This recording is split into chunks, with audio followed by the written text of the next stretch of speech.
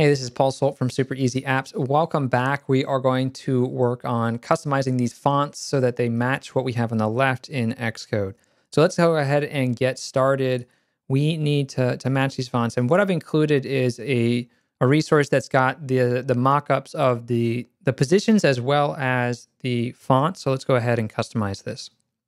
So in Xcode, the system font is going to be this SF Pro display that I'm using, and we just need to customize it a little bit. So if we select these, we can choose a different font size, and a lot of these are going to be, it looks like all of them are going to be medium. So we can just go ahead and select all of our labels. We'll just edit the labels to start, and we will click the font button on the right. You can hide and show this panel if you don't see it. So click that button and then change them to medium. All right, so that's going to change the size of everything. So again, we can go up to our size to fit content, and it's not selected because it looks like I've defocused the element. So I'm going to have to reselect them. So I'll just hold the Option key as I'm clicking on them, and we will then do Command equals. That will resize our labels. Now, the font sizes need to change. So let's go ahead. We'll just make them all 22 to start. And again, that's going to make them a little bit different. So we can resize them. And it's really just these top ones that need to be this. So let's go ahead and fix these. These will be all the same size and they're going to be the same color. So we will select these and adjust them so that they are, according to this, 14 pixels big. So we just type that in. We can get that. We can readjust them by doing Command equals if we have them selected. If you lose focus, sometimes working with the editor, it will lose focus. You have to manually grab them again. And then we also want to change the font color. So we can change our font color over on the right. The default is right here. What we want is either to use the color picker, and you can try and pick it out, but it can be a little bit tricky if the font is really tiny to get the right color. So what we're going to do is I'm going to show you how to type in this value. So over on this control, if we switch this to RGB, we should see the hex color editor, and we can type in 7C8C8F. Press enter. That's going to adjust a little bit. So there is a little bit of pixelation that's going to affect that color, and it doesn't look like we had it.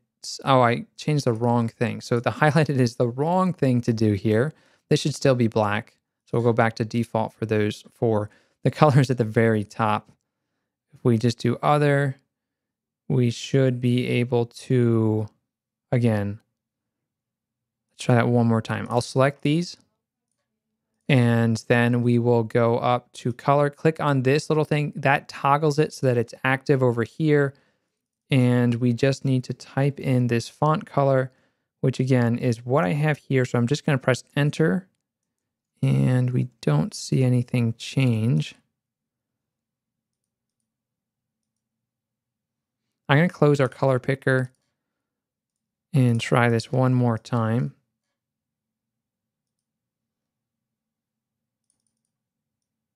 Okay, so now the font's changing. I'm going to just type this out again. So it's 7C8C8F. Enter.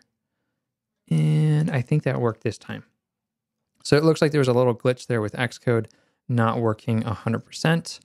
All right, so that is our fonts. Our sizes are a little bit different.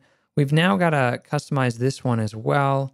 So this is our text field. We are going to adjust this, and it looks like over on the left it's 45. So let's set this to 45, and it's going to be a medium.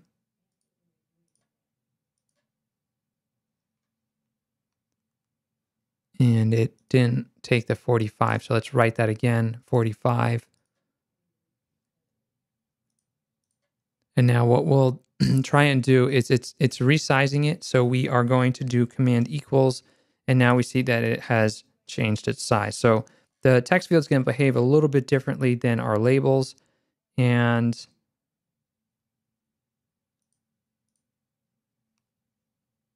medium 45. So it looks slightly different to me than that mock-up, but that could be an issue with the sketch render that I have. This looks pretty good. We've got the intent We don't have a button working for the bottom yet. That's what I'm going to show you how to set up in the next video. Let's try and get our text fields sort of center aligned. So I'm just going to drag them around. And you might want to reposition them. If something looks off or doesn't feel right, you can always zoom in, and then you can sort of nudge things around using the keyboard. So you might need to, depending on the font that you choose, you might need to move this around so that it feels right. And then like something like this, like it is aligning right here, but I might want that asset to align better. So I might want to move this so that this 20% is sort of in line with that. And again, it's going to depend on the font that you choose when you're actually tweaking all of these settings at a much more granular level. And because we changed the font, so these are going to change a little bit. So if I want that 5 directly under, it looks like I might need to nudge it a pixel.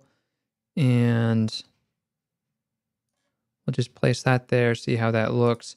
The center of this is going to be a little bit offset because of this graphic here. So we might have to actually lift this up a little bit in order to make it look centered in the UI, because there's going to be a little bit more white space along the top, because the actual image, if we select it, is this big. And so if we center to that image, then it's not necessarily going to be the correct center. So we're going to have to account for, it looks about a small offset at the bottom. That might be too much, so I could bring it down. And then what I can do is I can align this one to be matched with that. Then if we scroll over with the trackpad, we can then shift this one around a little bit. So I want it centered horizontally, and then I want it centered sort of vertically with these. So I'm going to move this around till we get that. And then let's line up this last one. Now, if I want this 0 to be more under that, I can nudge it, looks like 2 points over. And then let's adjust this right about there. And we can zoom back out. See how everything is looking. So that's sort of adjusting our labels and the UI related to that. And if we run this now on our iPhone, we shall see this appear.